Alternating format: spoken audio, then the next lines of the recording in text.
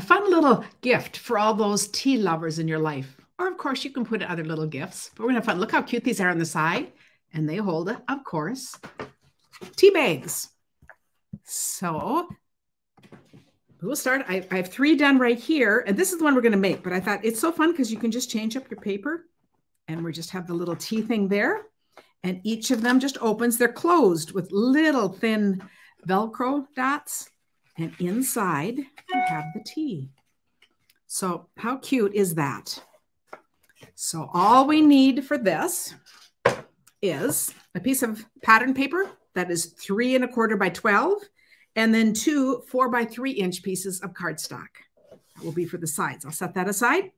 We're going to take this piece and we're going to score it at 3 inches, 4 inches. I better turn it around. You can see I pre-scored mine. Just had to say, and I ran out of paper to do another one.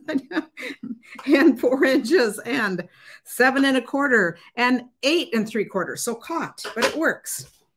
And then we're going to fold that up on the score lines. And how cool is that? And we see here is our little box. Okay, so to do the sides, we're going to take our 2 pieces. We're going to do them the same. I'm going to put the 4 inch, the long side up there, and then I'm going to score at every 1/2 inch. Let's go right along. And now I'll set that aside. We're going to accordion, because of course I have one all done. We're going to accordion fold this. And we'll put some tear and tape along the side.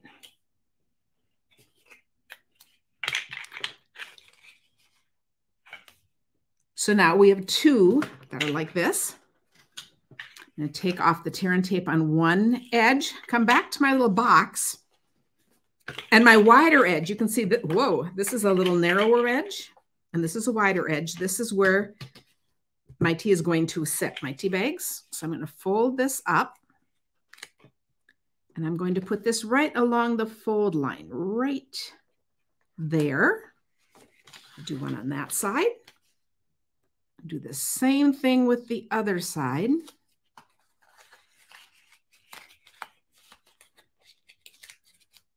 So just think of all the different pattern paper that would be so pretty with this. These would be so fun as if you're having a little tea party or something, little party favors. Then we're going to just close up the edges. I'll just do one at a time. I'm going to close that up. And now these are going to hit right at the edge right there.